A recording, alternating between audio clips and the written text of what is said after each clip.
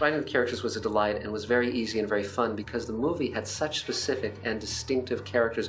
Each of them had their own style and their own way of speaking, and that was very, very helpful. We basically took the characters from the movie and just extrapolated from there. But when you're working with first-class material, it's easy to build upon it. When there's something strange in your neighborhood, it's up to an elite team of Ghostbusters to shed light on the monsters in the dark. Egon, Winston, Peter, Ray, Janine, and even Slimer are armed with their proton packs, PKE meters, ghost traps, and the Ecto-1.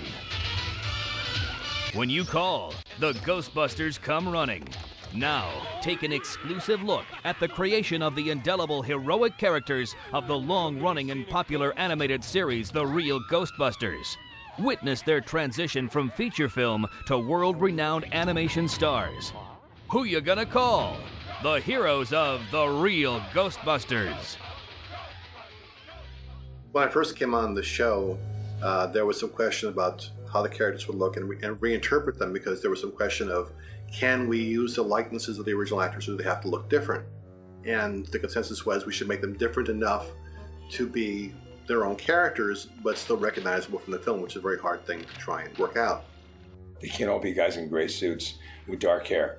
So we took each of them and gave them a little bit of instant identification. It helps in animation anyway. And when they're running across the screen small, it helps to tell them apart. So we made one blonde and peaked hair and did that kind of thing. But the different color suits, partly that in animation, in a group scene, you could figure out who was who. I think the Ghostbusters is a perfect example of a really well-constructed ensemble, because you have Venkman, who is he's this dry wit, and he's also your cynical, iconoclastic skeptic. You have Ray, who's so enthusiastic about everything that he doesn't really think about unintended consequences, and his enthusiasm is infectious. Then you have Egon, who's your mad scientist, but the heroic mad scientist. He's not evil, but he's just so involved with building the next thing that sometimes he's lost touch with the rest of the world. I have sold my soul to a minor demon. I have sold my soul to a minor demon. Winston is a very difficult character to write because he's your everyman point of view. He's the only normal one of these guys. And so he represents the handle by which the audience identifies with. You look through Winston's eyes.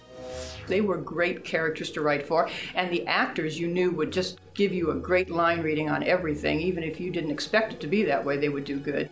Yes, a multi-dimensional cross-rip of hyperbolic intensity, hitherto unknown within the visible spectrum of... Egon, I love it when you talk like that.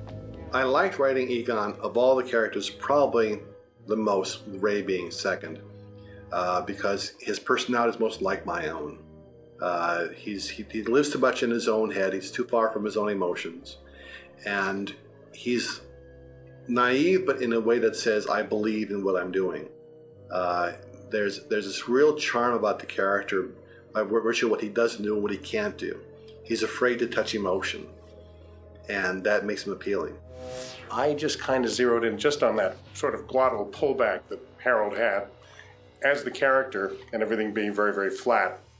And, just worked off the Egon characterization, because I know Harold's a little more loose than Egon.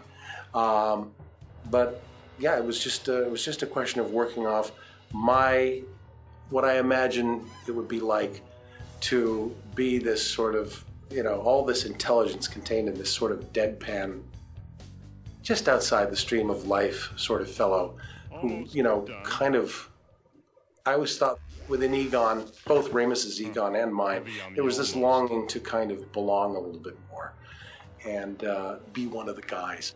The thing about Egon that we always thought is he's the guy that's going to come up with a scientific explanation for everything, but he hasn't changed his underwear in a week. No. It just doesn't matter to him. He was kind of the early geek. When I was writing for Egon Spengler, it was kind of difficult not to think of him as a blonde Mr. Spock in a way, and that was kind of in the back of my mind, but he wasn't exactly Mr. Spock, but he was certainly that same kind of a character. He was rational, he was scientific, he was reason-driven, he was not unemotional, but as his interactions with Janine showed, he was not really sophisticated in emotional relationships. Oh, wow! Hey, Winston, this is where they make all the deadly Dr. Crowley movies. Ray Stantz is the common man in these things. He's got his enthusiasms and all that, but in the end, he's very solidly grounded. And I think that's what makes him an entertaining character. Ray was a 10-year-old stuck in a scientist's body. Yes. He got excited about everything. If they got blown out of the air, did you see how they did that? Wasn't that great? Well, we're falling to our deaths. Yes, but wasn't it great the way they blew our plane out of the air? He wants something really big to fight, which is the last thing the rest of them want to do, because they're there to run a business and make a buck. Ray would like to go fight ghosts on other planets if he could. Why not? Frank Welker as a voice actor didn't really, change his voice much for Ray. When you hear Frank Welker talk, that is Ray Stantz. But what that kind of enables him to do is be so even more natural than any other actor putting on a voice or an impersonation. So what you got with Ray was, and Frank Welker, was just this wonderfully rounded character who was actually quite rounded until the later seasons when they slimmed him down. I've worked with Frank Welker for many years. Frank Welker, in my opinion, he's kind of the president of our club. He's kind of the king. Everyone loves him. He is the consummate gentleman.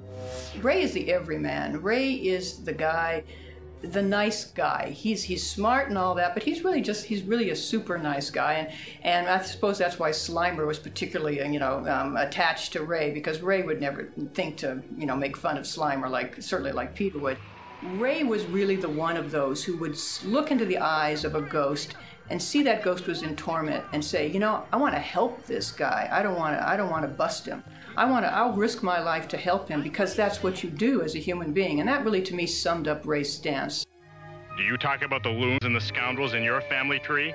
If I didn't, I wouldn't have anybody to talk about. Peter Venkman, as a kid, was the character I most wanted to be. He was this good-looking, statuesque kind of chap with a really cool pointed hairstyle, although in some different animation studios he'd be kind of curled, but that was Venkman. And he was just the smart mouth. You always wanted to be him. Good-looking chap, and just the wittiest things would come out of his mouth. Even as a kid, you could appreciate that. It was just, he was always getting out of situations with his cleverness, I guess. I felt close to Venkman. Venkman was a philosophical anarchist. Nothing made sense to him except, where am I going to eat? How much money am I going to make from it? And can I go on vacation this year? Everything else was a joke. Peter Venkman was so much fun to write for, because you could have him say anything. And the way Lorenzo Music would deliver it, you wouldn't hate him for it. You would laugh, and you would know that it was really just his way, that underneath he really was kind of a soft-hearted guy, but he just didn't like to show that. Lorenzo Music was chosen as Peter Venkman because he was kind of a dry, acerbic, he was the comic relief. He'd come up with the comments, So he was funny, and he had that just attitude, I remember I had just started directing. I wasn't so established at that point, and I think I was over-directing him in the beginning, and he wrote me a note and said, "You don't have to tell me anything except faster, louder, or softer." He goes, I'll take care of everything else. So I stopped over-directing him, and he was fine.